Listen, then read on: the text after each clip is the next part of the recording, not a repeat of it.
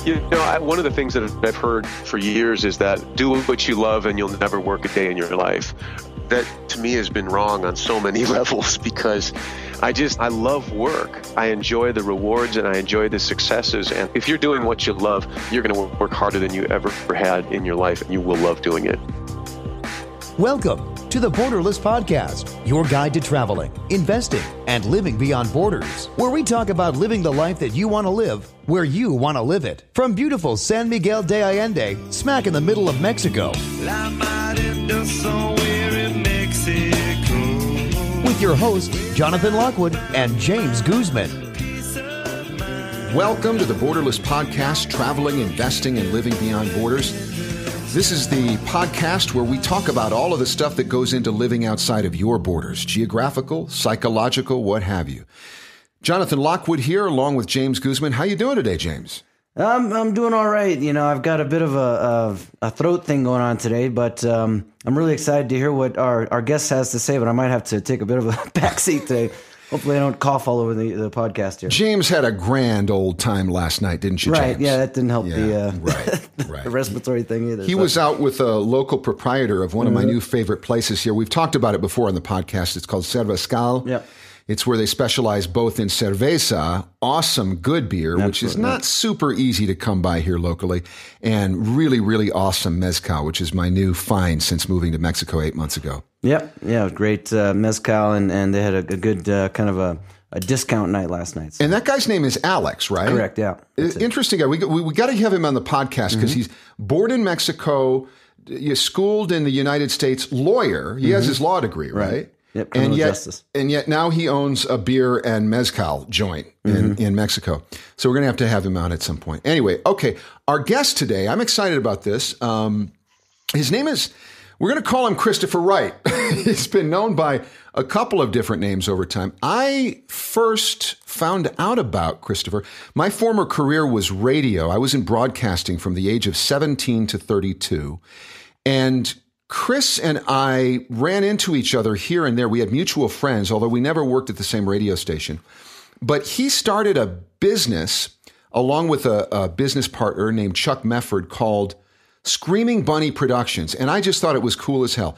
Great radio creative. I mean, just some of the best radio creative out there. And by virtue of their relationships with radio sales reps around the country, they were able to kind of spin these campaigns and these commercial ideas off and recreate them in different markets and make quite a lot of money that way. Welcome, Christopher Wright, to the Borderless Podcast. Hey, guys. How are you? Doing great. Super great to have you here. So that was how I met Chris. And then I remember, now, memory's a funny thing, Chris, but I have this memory that something like 96, 97, 98, that is 1996 to 98, you happened to be zipping through Flint, where I was still production director of a group of radio stations, and you needed to pop in to do a voiceover. And then you told me about this idea. I'm going to sell audiobooks, and I'm going to try to stick them in gas stations all up along I-75, the major interstate going north through Michigan and much of the country. And I remember at the time, Chris is, as you're going to find out, is a super nice guy.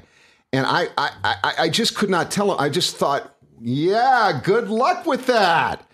And yet he was already, I thought you were doing the coolest thing in the world.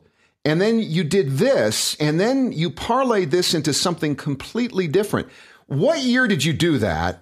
Did you follow through with the gas station idea, and how did it work out? Yeah, and actually, you're very correct and right on with your estimation of time. It was back in '97 when this whole thing really kind of transpired. First off, I had written a book. I'd started writing a novel in 1995, and I got a publisher interested in it. And then so I thought that's one thing there. I had another idea for this audio book, and it was about a haunted lighthouse based up near Mackinac Island called St. Helene. And I tried pitching it to publishers at the time, and they said, "Well, it'll be too expensive, and you got to get this and this and this." I said, "Well, we could do this as an audio book, and I can, I wrote it. I can, narrate it. I've got my own studio. I've got music and sound effects. I can do all this." And I still couldn't get anybody interested.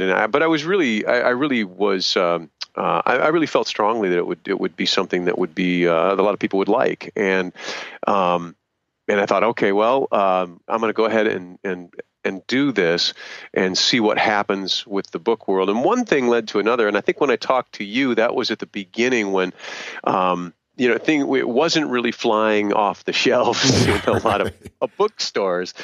And I thought, I just got to get this thing out there. How do I get it in front of people? And, Northern Michigan, as you're familiar with our, beautiful state here, it's a big tourist destination. Lots of people flock to the area, but they don't come here. They come here for the clean water. They come here for the beaches, and they don't necessarily come here to go to a bookstore unless it's a rainy day. But there were three things in my mind that they needed to do while they were here. They needed to put gas in their car. They needed to sleep somewhere, and they needed to eat food. And so that was my rationale. Was I thought, well, I can take these audiobooks and I can put them in gas stations and restaurants and hotels and motels around Northern Michigan. And in doing so, I would have basically a captive audience. And actually, that's exactly what happened. I got to, in fact, I remember some of the motels and hotels I would got to, and they would say, well, this is interesting, but we don't have books here. And I said, that's exactly why I want these books for sale and, available. It's kind of a Michigan theme. It's kind of family friendly. It's an adult scary story, but it's something that younger kids could listen to as well. And then the other objection would be, well, we don't have a budget for that. We don't have any money. And I said, I'll tell you what, I'm going to leave you 10 of them, and if you don't sell any within a couple of weeks, I'm going to come and pick them back up, and I'm going to give you one just to say thanks. Mm-hmm. And it worked. It was so bizarre. I mean, literally a day, 2 days later, all of a sudden I started getting this. I started getting phone calls, from these motels and restaurants and such, and they're saying, "Hey, we're down to one of those audiobooks," and it was really cool. It really, and that's the groundswell that really got this thing, off the ground. Right. And it occurs to me, this is a great story, and the story gets even better. I failed to read the bio. Which is what I'm supposed to do at the top. But let me go ahead and jump into that now so people know who we're talking to. I'm going to call Christopher Wright an entrepreneur and author. Christopher Wright, also known as Jonathan Rand, that's his pen name, has authored more than 90 books since the year 2000 with over 5 million copies in print. His series include the incredibly popular American Chillers, Michigan Chillers, Freddie Nortner, Fearless First Grader, and The Adventure Club. Under Christopher Knight, he's authored 7 adult novels, including the psychological suspense thriller entitled Bestseller. Great marketing idea. Call your book Bestseller, which has been made into a movie, I want to talk about this, and scheduled for release later this spring. When not traveling, Wright lives in northern Michigan with his wife and 3 dogs. He's also the only author in the world to have a store that sells only his works, Chiller Mania. It's located in Indian River, Michigan, and is open year-round. Jonathan Rand is not always at the store, but he has been known to drop by frequently. Find out more at www.americanchillers.com. So, talk about where did you transition into focusing on Michigan Chillers, the kids' books, and then what did you do in support of the sales of those books? Yeah, what happened was once I started getting some sales with the audiobooks of St. Helene, which was, if I've got just a minute, do I have just, Sure. I got a great little story about how Go that for it. happened. Please do. A friend of ours by the name of Mike Ridley, who's an entertainer, very popular around Michigan, had listened to my audio cassettes and the story of the St. Helene, which is about, almost 3 hours long. And he really loved it. And he gave it to his friend, Ken Calvert. And Ken Calvert at the time, was on, you remember, he was on, at the time, he was on WJR in Detroit. And Ken's producer called me one day and said, would you like to, be on the radio with Ken Calvert and WJR? And I'm like, well, absolutely. So it was really neat. I was here in our home, in this house in northern Michigan, talking to Ken on the radio, and he spent 5 minutes on WJR talking about how great this audiobook was, and you got to go out and get it. And as we were closing, he said, hey, we got to wrap things up. Tell our listeners where they can get this great audiobook. Well, by this time, I'd pretty much focused exclusively at gas stations, restaurants, and hotels, and I couldn't just tell Ken, I go up to the corner of, Maple and 8th Street in, Lansing, Michigan, and did the Joe's Mobile there. And so I started listing off, and at the time, there were the 4 big ones. There was Walden Books and B. Dalton, Borders, and Barnes & Noble, and I just started listing off these things. And my wife was in the kitchen, and she's been listening to this, and she's looking out at me, and she's mouthing the words, "What are you saying? What are you doing?" And I was like, I couldn't tell people to go to the gas station up here, And lo and behold, John, we sat down for dinner like a half hour later, and the phone rings, and it's a Borders store that got my number somehow, and they ordered like a case of these audiobooks, and that went on for the next couple of days. And all of a sudden, it started going. Well, okay, and I'll jump ahead and to your question about how it transitioned in Michigan Chillers. I put the audiobook out first. Well, I was very, very careful and conservative with my finances. Any money earned, on top of any expenses after they were incurred, we were very careful and kept that in the bank. And I was still doing at the time. I was still working in radio and doing a lot of voiceover. So I had a job, and so that made things a little easier. But the following year, 1999, I released not one but 2 books. I released St. Helene as a trade paperback, and I released another novel called Ferocity. In the book, there is a fictitious town called Courville, and what I wanted to do was come up with a metaphor. Take everything that's great about northern Michigan. You take the clean air and the fresh water and the fabulous forest, and you put it into a bottle and you sold it as a beverage. What would you call it? But one of the names that I came up with was a Michigan Chiller. And I remember thinking about that and bouncing that off my wife. And I said, that sounds like, wouldn't that be interesting, a series of kids' books? And I kept thinking about this more and more. I thought, yeah, that'd be great, and I could, like some of the books that I read when I was growing up, they could be kind of scary, and only these would be based in different cities and towns. And I started with a big tourist destination, Mackinac Island, and situated that first book. It was called Mayhem on Mackinac Island, the first book in the Michigan Chillers series. That came out on March 2nd of the year 2000. And I did the same thing with that as I had done with the audiobook for St. Helene. I went around back to gas stations and the same gas stations, hotels, and restaurants. And I put the first 4 chapters of the next book at the end of that first story. So when kids read that first story and they got to the end, the main characters in the story actually met up with the main characters in the next story. They get to read the first 4 chapters of that book, and then they're stuck because that's it. So, of course, kids come up with their families in the springtime and the summer. They pick up Mayhem on Mackinac Island. They read the book and they take it back downstate where they're from, and they go into the bookstore with their parents. And the bookstores were literally forced to figure out where this book was and where it came from and what distributor had it. And I remember our very first day when we got an order for a case of books from our distributor, and that was, a case of books at the time, I think that was like 50 books. And now routinely when our distributor orders they place an order, we have a semi that ships it down to them. Wow, so, that is so fantastic. It's changed a little bit. It's great to hear this. When the Borderless podcast, this is kind of a refreshing change for what we do about it. Not really, because we talk about these sorts of things within them, but for me, my memory of you is of a guy who, had ideas and went out and accomplished them. And I guess the question for you I have is, there must have come a point when you realized that the typical 9-to-5 job career wasn't for you. Is that the case? When was that? How did it strike you? How important was it to you? Well, I'd have to go back to college. I was going to college for natural resources technology. I did not apply myself. My college was very dismal experience, the very short time that I was there. Boy, what a week that was.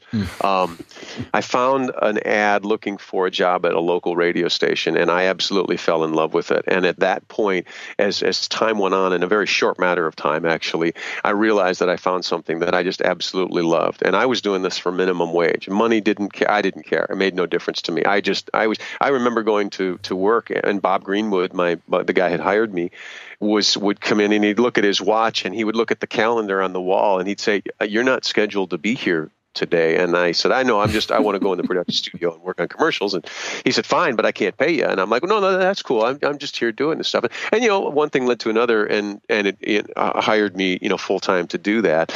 But I had dreams of kind of getting into a big radio station in the city, and then I did have an opportunity to work in Saginaw for a little while, and that kind of whet my palate enough to know that I really thought I had a pretty good gig in northern Michigan. I love the forest, I love being outdoors, and I thought, man, if I can find a way to make my living here, and radio production is the way, I thought, doing radio commercials, and I started doing that. I started making radio commercials when I worked at KHQ Radio. Tim Moore was gracious. KHQ, that's what I was going to ask you. I did. That was the station you first got hired at. Well, I was first hired at WQO in Grayling. I was there from 83 to about 85. And then spent 2 years, maybe almost 3 years at WJGS in Houghton Lake. Oh, that's it. That's what I started out in Tawas. I grew up in Tawas, and I was at DBI and then KJC. Then I did for a short time. I worked at it when it was WJGS. I did news there for 2 weeks, and then got another job and headed to Caro, and then Saginaw, and then Flint after that. So that's where you were. But you worked in Saginaw too? Yeah, I did. What I would do is I was production director at WJGS. I was there in the afternoon, and I would go do my show from 6 until 10 at WJGS in the evening, jump into my Ford Ranger, and zip down 2 hours to Saginaw, where I did an overnight. I think that I did like twice a week at WHNN. Oh, what year was that? Yeah. Oh, gosh, that had to have been 85. I want to say 86, maybe. I was there working part-time in late 84, early 85. So we crossed some paths. And Scott Stein was probably there with you. He was not. It was still Ken Carson. I can't. This is old school week. This is the most different Borderless podcast we've ever done. I'm not even going to look at James because I know he's going to be rolling his eyes right now. But again, what was it that made you decide, I want to live on my own terms? I want to be my own boss, so to speak. Well, I think there were a couple things. Number one, my love of radio production was first and foremost. I really enjoyed working with clients directly, one-on-one, to create a unique advertising message, something that would really stand out. And I was fortunate enough at the time when I did go to KHQ Radio around 87. Tim Moore allowed me to use the studio after hours with Chuck Mefford, as you mentioned earlier in the podcast. And we would make our commercials, and we sent them. We would started sending them all across the country through various resources that we knew, through various sales associates at different radio stations. And finally, the day just kind of came where I had so much work to do that I thought, it's tough to cut this tie with the radio station because I really enjoy it, and I just love the people there. I love the camaraderie. But if I really want to do what I want to do and really make this dream come true, I'm going to have to just throw everything I have into this radio production dream. And I was fortunate at the time. I wasn't married. I was here's a single guy in a maybe 1,000-foot cabin in the middle of the woods with a white German Shepherd. And, I lived like a king. And, but I didn't, I didn't have a lot of money in the bank, but I didn't have a huge mortgage. I didn't have a loan to pay for my equipment or anything. And I knew that I thought, if I'm really smart about this with my money, I can pull this off. And so I did. And that, and I also knew that in the back of my mind that how much work I do today is going to have a direct effect on how much food I put into my mouth next month. Mm-hmm. And if I don't have that discipline, then I'm not going to be able to make this a success. And so, man, I worked and worked and worked. Again, like I said, over the period of a couple of years, it just really took off. And that's how that whole transition, at least into the working for myself, kind of came to pass. Beautiful. You and I worked in radio during the same time. We both began to do projects outside of our jobs, and it led to careers outside of it. And we were surrounded by other people. A lot of these people were great people, maybe not everybody, but they all kind of wanted to get into this too. And we saw people who passionately wanted to take their lives into their own hands and do something, but they just couldn't do it. I find that still today. James and I talk to a lot of people who are interested in living internationally, having location-independent businesses, things like that. But whatever it is, it's something that people have a passion for. they want to quit their jobs. They want to work for themselves, but they just can't figure out a way to do it. What qualities would you say separate those who simply want to from those who actually accomplish it? I think first off, you have to ask yourself, what am I not willing to do to make this work? I mean, you really have to have an open dialogue with your mind and be honest with yourself and say, what am I not willing to do to make this dream come true? And if it really is a dream, if it really is a passion, there's not going to be much that's going to stop you. That was one thing that for me is that there wasn't anything that I wouldn't do. Secondly, I think, and I didn't really know this until I really got going, and I learned this as I formed my own publishing company in 1997, I started looking around the industry and I started studying what was going on. And I started taking a lot of this information and processing it. And I also realized that most publishing companies fail within the first 5 years. Mm-hmm. And I started thinking, well, isn't that interesting? Why? Well, the reason is everybody pretty much is doing the same thing. So from the very, very get-go, starting with going around with my wife and I in a white Jeep Cherokee Sport, taking books around to gas stations, restaurants, and motels. From the very get-go of our company, I was doing something different.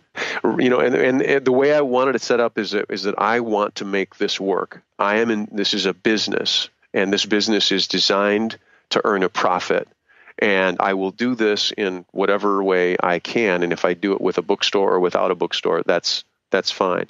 And as a result, that's the way I have this set up. Right now, we've got a real big online sales that goes on. And with a lot of the bookstores that have closed up, particularly some of the larger, like the Walden Books, the Borders, the B. Daltons, didn't really make much of a difference. It really didn't have much of an impact because of the fact of the way I promote my books, the way that I market them, and the way that I get them to our readers is so very, very different than what's going on. Even today, I look around and I kind of laugh at the whole thing because it's still, what I was doing in the year 2000, even though we've got ebooks and everybody seems to be a self-published author. Everybody's doing the same thing today. And if they looked around and started really looking for some unique ways to market their work, they could make it a success. Yeah, I think that's a good point. You have to be a contrarian. You have to think about what other people are doing, what you think that you're right about in a certain market or a certain area that other people are not thinking about, other people aren't doing, and see if you can do that. That's where the big wins come in. Yeah, and that's a good point, James. Because I do seminars and I talk to people who want to get into the publishing industry. They want to write books, and they want to write this great science fiction epic or this next Twilight or the next Harry Potter. And I encourage anybody and everybody to write. But what is it that you're going to do different? What is it that you're going to do to get your product to your reader? What are you going to do because just because you've written a book doesn't give anybody a reason to buy it. Mm-hmm. I know a number of self-published authors who have bought 10,000 copies of their very first novel, and they have about 9,750 Christmas gifts for the next 20 years. And that's because, and that might be, it doesn't matter. The book might be all well and good. The book might be fabulous, but they didn't think of the marketing ahead of time. They didn't think about, where am I going to sell this book? How am I going to get this book in front of my readers? And that was what I had done first. I really started thinking, especially learning the lesson that I did with the, at the hotels and the gas stations and the restaurants. And that's what I strongly encourage. I tell even kids, I said, this is great. You've got a great thing going here, and this is a neat story. But who's going to read this, and how are you going to get it to them? And then ultimately, how are you going to get paid?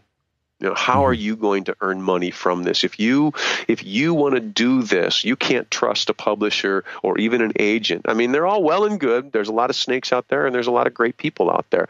But you have to put yourself first. You have to put yourself in the driver's seat. How is this product going to earn me money? How is it going to pay for my bacon, egg, and cheese meat lovers omelet next Saturday? How is it going to pay the mortgage? That's first and foremost. That's a good point. As far as you have to take all we're talking about self-publishing, but in a lot of different things that you can do nowadays, if you are an entrepreneur, if you're putting out your own material and whatever it is, you have to take a lot of things into account that, you wouldn't say if you were being published by a large company or something. You have to be the marketer. You have to create all the content. You have to be a web designer. You have to do all these different things. So you need to kind of figure out a lot of different avenues and the way to get your product to the customer. I'm hearing a lot of talk about profit, you guys.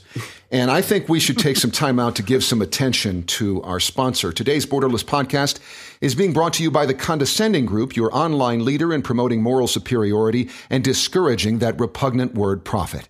I had a personal conversation with one of the Condescending Group's founding members, and they're throwing around the idea for this year's Global Condescension Convention in San Francisco. Basically, they believe that if you're like them, you need to stand up and be counted. And you'll have your chance when you compete in their condescending competition. This is a completely open event in which the sneering and the snooty can show themselves to be more superior, more arrogant, and more condescending than everyone else. They like to think of it as the Hunger Games, except in this case, no one will have to get up off the couch or set down their drink, and no one will actually win, since that could lead to self-esteem problems, and who wants that, right? So if you think you are less productive, more patronizing, and can roll your eyes more dramatically than anyone, sign up for the condescending competition at this year's big convention. The Condescending Group, they care more than you.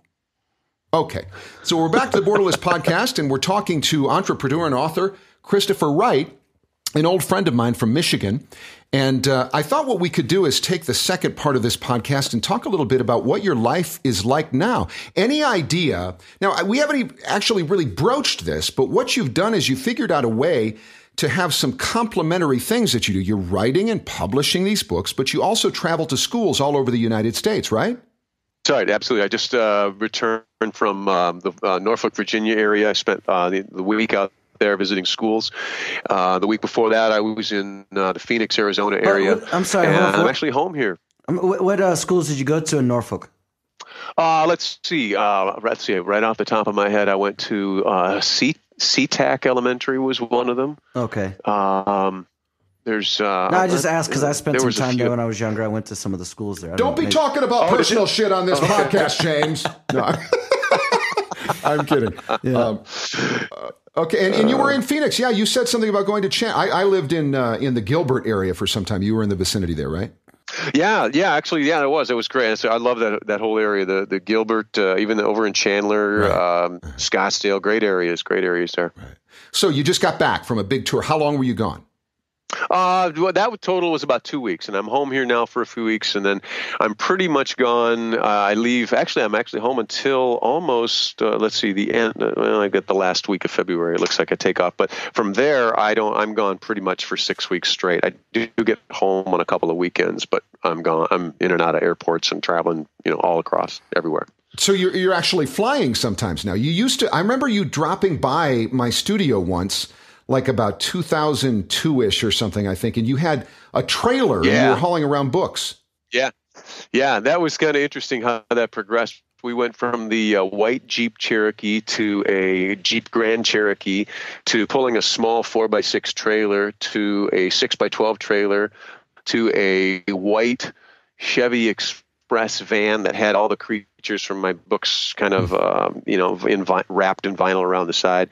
And then that progressed to a large Dodge Sprinter, and that got to the point where even that wasn't big enough to carry. Because I've got like 90-some titles now, and that couldn't even carry all the books. So for the most part, we don't even travel. My wife traveled with me up until 2010, and that got kind of old, and we just decided that I was doing the travel, and plus I was doing a lot more flying by then too, and some of the international trips as well. It wasn't really necessary for her to go along. So she stays here, manages our Labradors, manages me, finds my socks before I leave, and basically takes care of everything on the home front while I'm away and doing these presentations.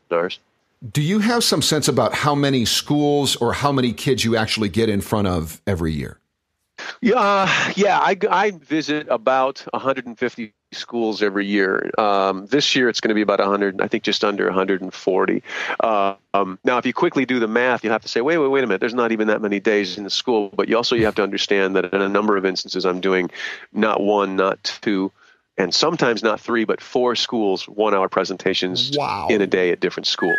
So 4 is tough. I would say 2 and 3 schools are pretty much the norm. So when I am traveling, I am working, and my schedule works out really great. I go to bed usually pretty early. I go to bed about 8 o'clock or so, and get up at 3:30, 3:45, and get my writing done and get a lot of that stuff done. See, that's something right there. You freaks who are able to wake up consistently at that time, you tend to be very, very productive people, true. In my experience. Yeah. That's something right there. You know? Well, I think, for me, it's quiet time. I get up right away. Even the dogs look at me around here like, what are you doing? And they just kind of curl over. And I grab my coffee and away I go. And I've got a few hours. I mean, literally a few hours where the phone isn't ringing and things aren't going on. And I can work on either a book that I'm working on. I write a journal every day. I can write my journal in the morning, which is usually the first thing I start writing. I work on, things with I've got a tech guy, so I also work with the web early in the morning before I even have to think about taking a shower. So getting up, if I have to get up at 6:30, 7 o'clock, it's like, half the day's gone. Why would I'd rather just sleep. I want to address this because this is what any interview you've ever heard. Okay. Somebody says, I wake up like 1 a.m. and I do all the, and somebody goes, whoa, how do you do that? And they go, well, it's quiet time. It's a time when the phone's not ringing. They say the same stuff. Yeah, and that's true. We all know the phone's not ringing at 3:30. But I don't want to friggin' get up at 3:30. There is, I sense, a diligence or a discipline about you that makes you actually do this when the rest of us know that the phone's not going to be ringing, but we don't do it. What is it? Would you say you have more than the usual amount of discipline? I do. I think in some aspects, yes.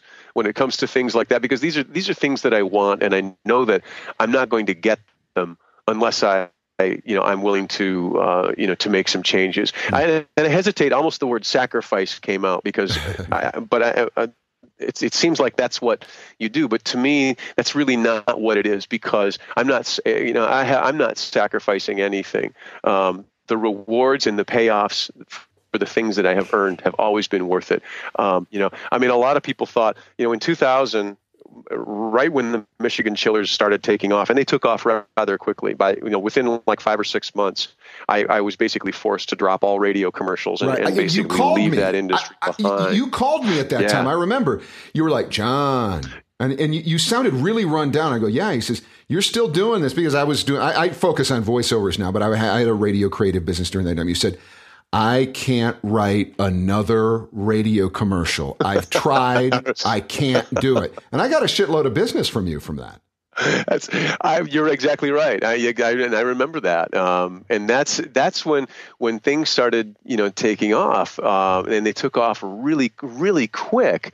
And a lot of people thought that it's like, overnight success, look at that. He's just lucky. He's just gifted. What they didn't see was the 15 years before of constant writing, writing and writing. And yes. in radio, the writing that I did because you did it yourself. Yes, I did.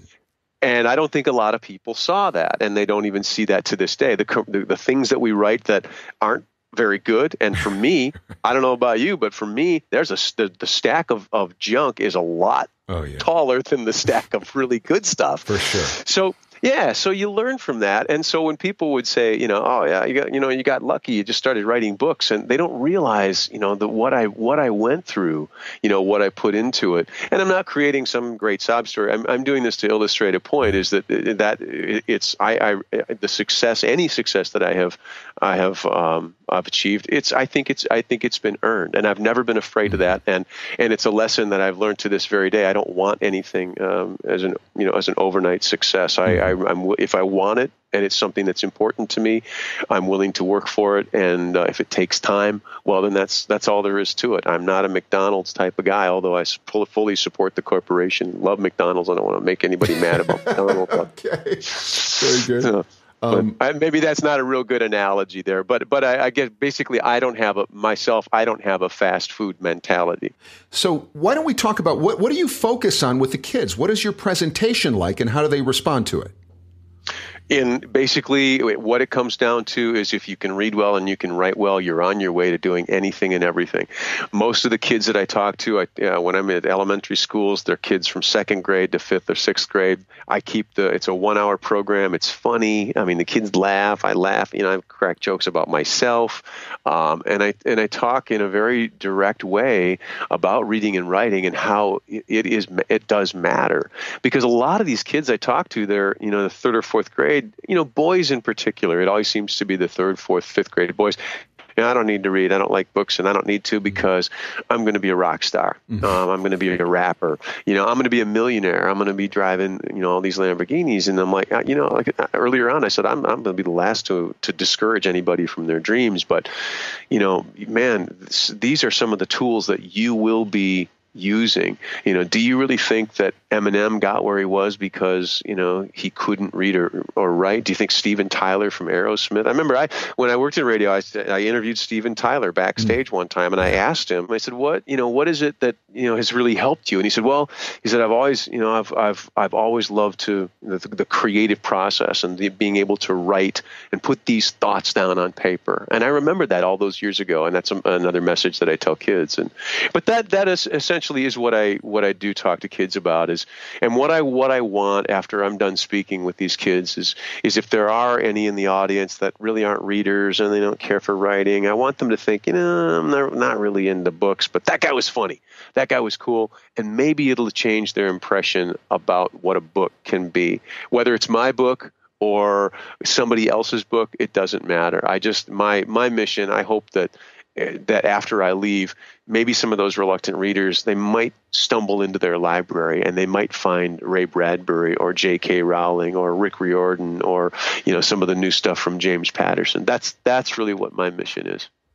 That's great. I think you're absolutely right. It's, it's so important, literacy. It's definitely one of the things that has made my life a lot better. I mean, I don't know what it would be like if I didn't enjoy reading, but I do, and I always have. And I've been able to be an autodidact in that way because I enjoy reading. I can pretty much teach myself how to do lots of things. And it's definitely been a big positive on my life is the fact that I enjoy reading. Autodidact means self-taught. Yeah. So you don't have to look it up. Right. So what about this now? Now, Chris, do you have a really great experience where you really feel like you had a super positive impact on a child or particular children? Yeah, there's been several, really. There's more than several, too. But one that really sticks out happened in the year 2000. It was a few years ago. Wow, now 10 years ago. I received an email. Jonathan Rand, I love your books, and blah, blah. And she said, I got to tell you that it was because of you. I read my first book from cover to cover, and I have never done that before. And I thought, that's pretty cool. That's got to make you smile. And it did. And then the next paragraph, she said, my name is Linda. I'm 52 years old. She said, I have a learning disability. And when I was little, I was teased at school because I couldn't read. And then when they found out that, I had a learning disability, they said that I probably never would read and, they would take books away from me. And she said that now at 52 years of age, she was at a friend's house and she saw one of my books on her friend's shelf. And she went on to say, and I'm going to paraphrase, I don't have the email in front of me, but she basically said that she thought even though she'd tried reading books before, she was going to try this. And she wound up reading book number 1 in the American Chillers. And she said she read the entire book in one day. And she started crying, and she said she'd never done this before. And she borrowed more books. And, it was one of those moments that in my life, and there's very, very few, but at that moment, it was one of those times I just stopped and I closed her email out, and I composed a note to my dad, and I said, I now know why you and Mom brought me here. Yeah. And if I never sell another book, ever for the rest of my life, if I don't make a living off this anymore, That's okay.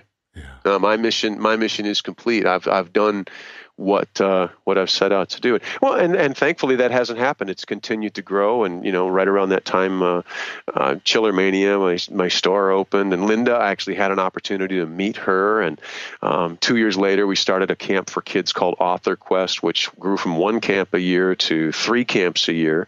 It's a 4-day camp. Kids come from across the country. We had a young girl come from Kazakhstan once, but they come and it's 4 days. It's kids 10 to 13 years old, and it's basically nothing but writing immersion. I bring in 4 other authors, instructors, and these kids get to learn and write and share their stuff. And there's nothing like it anywhere in the country. And it's just one of the most rewarding, magical things that I think I've ever done. And it's just, it's just very, very cool the way this whole thing is, just from radio commercials to books. It's kind of fun. I love that. And the reason specifically that I want to isolate right now is, you used the word profit earlier. You said this is going to be a business. This is going to be profitable. It wasn't long after I first got to San Miguel, there was somebody that James introduced me to, this woman who, when I began talking about my business, she began giving me all sorts of ideas about what I could do with it. And I explained to her, anytime I step out of the, what works for me, it becomes counterproductive. And she said, so it's all about you. So we talk about a profitable business, and then as it plays out, while there are people who would accuse us of being selfish and greedy, the reality is there is so much more to having a business. There's so much more to accomplishing your life's work and having impact on people. And that does provide meaning to what you do. But what you're aware of is if you make it only about that, the business folds. It withers, it dies, and then you can't help anyone after that, can you? Exactly. Good business works because it works for everybody. I have a product that for the past 15 years the price has never gone up. It's a fair exchange. My books cost the kids' books, the American Chillers, Michigan Chillers cost $5.99 American US dollars. Nobody's pressuring to buy those books. I want somebody to look at that book and say, my son Joshua, my daughter Susie, I think he or she would like this. And they willingly say, yeah, this is worth $6, and they put it out there, and they buy that book, and hopefully, I'm not going to earn a living if by selling one book. I need these people to enjoy that product. They need to that purchase needs to be something that is a fair value to them, because I really want them to come back and buy another book, and that doesn't necessarily mean writing another good book. There's so many other things that are involved, from the online fan club, anything like that. Anything that I can do that is going to that's going to be of value to gain the business of the customer. It's not this isn't some. I'm not in this as a fly by night thing. Yeah, I freely admit that I'm in this. Yes, I'm certainly in this for the money, but that's the byproduct of what I consider excellent. When you really create a great product and you work hard to bring it to market as a fair value. And I love competition. I think competition is fantastic because it keeps me on my toes. It keeps me always thinking, how can I do better? What can I do faster? How can I get this out there and make this more exciting, more of a value to my customer? That to me is the meaning of success. That's what it means to earn a profit. And when I've got this Author Quest camp, I've got kids coming in. We just had one here in December.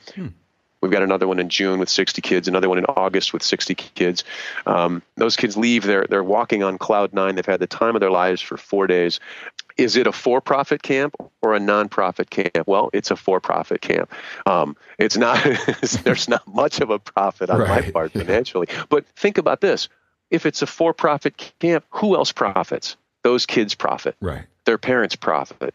Everybody profits. Everybody profits in their own way. There's a fair exchange of value going on. And that's why we have kids coming back year after year. I have kids from the year 2007 that came here when they were 11 years old. Now they're counselors because they've been coming back year after year after year. And now they're old enough, they're 18, and they can be paid counselors. They keep coming back, and kids keep coming back year after year after year. And I was going to say, the other people who profit are all of the future kids who have an opportunity to take part in this that wouldn't if it were not financially sustainable. Exactly. So, one of the questions I was going to ask you too is, Would you say there's something that you discovered as your business was growing that surprised you? Did you have many surprises along the path? Well, this wasn't the way it was supposed to go. Yeah, I think the only thing that surprised me was the number of people that continued to tell me it couldn't be done. One of the largest publishers in the world, I submitted some stuff to back in 99 or so, and I've talked about this whole Michigan American Chillers thing. And they said, well, it's a neat idea, but, kids aren't reading books like that anymore. Thank you very much. And 4 years later, when, I get this letter in the mail and I just left it on my desk, and then a phone call a week later, my secretary's like, so-and-so from, this place in New York, wonders why you won't return their call. And I said, just tell them I'm not interested. Let's talk about your plans for the future, Christopher, Jonathan. How does this play out? It's interesting. The future, that's one of the things I think has allowed me to achieve a level of success, is that when I started this whole thing, I never had a business plan. I never went to a bank to borrow any money whatsoever. The only money I borrowed, in fact, if you could say I borrowed anything, was a friend of mine, Chuck Beard, who designed the cover for my first audiobook. I told him, it was like $1,200. And I told him, I said, I don't have that money to do this. And he said, well, I'll tell you what. He said, I'll print these for you. And you come up with a payment plan and you pay me as you can. And thankfully, I was able to pay him back basically within 2 months, which is terrific. But my point is that if you've got this huge freighter in the ocean and you decide to change your course, you've got this gigantic behemoth, you've got to move. You've got to take this thing and change the direction, and it takes manpower and engines, and there's just so much to it. Well, I'm in basically a 16-foot Hobie cat, and if the wind changes, I just trim the sails and adjust the jib, and I can ride it out. And when I see opportunity, I can go for it. I don't have this gigantic board. I'm not going to do these publishers, these large publishers. I just die laughing because they do this all the time. They go do these test markets and they tell these kids or they tell these bookstores, this is going to be the next big thing. This is going to be the next great thing. And, they're never right. So with all these changes that you see in, self-publishing and the new tools that are available, how do you see this coming out? I think that books are now consumed at the highest level pretty much ever with the ease of ebooks and this kind of thing. It's kind of interesting to think about where it might all be going. So if somebody might be interested in getting into this industry, maybe they're younger and they want to find out where to put themselves, where would you say self-publishing, where's a good place for someone to put themselves, or how do you see this market kind of working out in the next decade or so? Yeah, well, it's going to constantly change, and you've got to find a niche market. And usually when somebody finds something that works, then all of a sudden everybody attaches onto it. Yeah. Vampires have pretty much been this gigantic thing now for 10 years now. It's been this huge rage and everything. First it was the Harry Potter books, and then all of a sudden you've got tons of these boy wizard stories and new series with a kid that went to some magician school, and then it was Hogwarts, and now everything is real dystopian with the advent of the Hunger Games, and you've got to find your own niche market and figure out what it is that you want to write, and where is there a need? What are you going to do that's different? Some of the things that I do when you order through the American Chillers website, every book that you order is an autographed copy. We always try to throw things in there that's extra, whether it's a pencil or bookmarks and things of this sort. Kids love that stuff. I don't see kids in that area, in that target market, between 2nd and 6th grade. They're fascinated with the electronic gadgets, but they're playing games. I talk to a lot of parents all the time that they got their kids an e-reader or something of that sort, and they expected them to be reading books, and they go in there to kiss them goodnight and tuck them in, and they're playing games on it, and that's not the purpose. But kids love having a book in their hand, something that's actually signed by the author, is something that's very, very cool, very, very precious, and very, very personal. There's always going to be a market for that, and that's one of the things that I tell authors is that you've got to specialize in something, and it's going to take some work. You can't just sit there at your desk, sip coffee, eat bonbons, and think that the world is going to come to your door, because it's just not going to happen. James Patterson is a phenomenal example. The guy works his buns off and has really created a brand for himself, and he did it through old-fashioned hard work. And I think he was an old ad exec too at one point. So, but there's always one question we like to leave listeners of the Borderless podcast with, James. Yeah, Christopher. If you were speaking to somebody, maybe your younger self, somebody that has these entrepreneurial aspirations, what would be the best piece of advice that you would give them? One of the things that I've heard for years is that, it's a phrase, and I'm sure you've heard it, is that, do what you love and you'll never work a day in your life. That to me has been wrong on so many levels, because I just don't, I'm not the whole doing what you love part, but the work part. I love work. I love it because I enjoy the rewards, and I enjoy the successes, and I enjoy putting the time in to make things happen.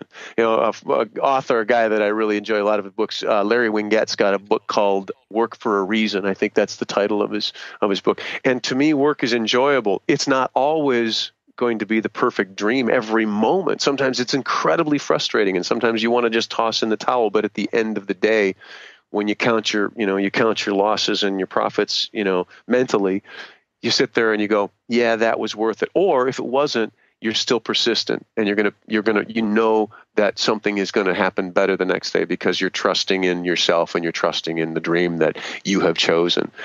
So that's one of the things that I would say is, if you're doing what you love, you're going to work harder than you ever had in your life, and you will love doing it, and it will be worthwhile.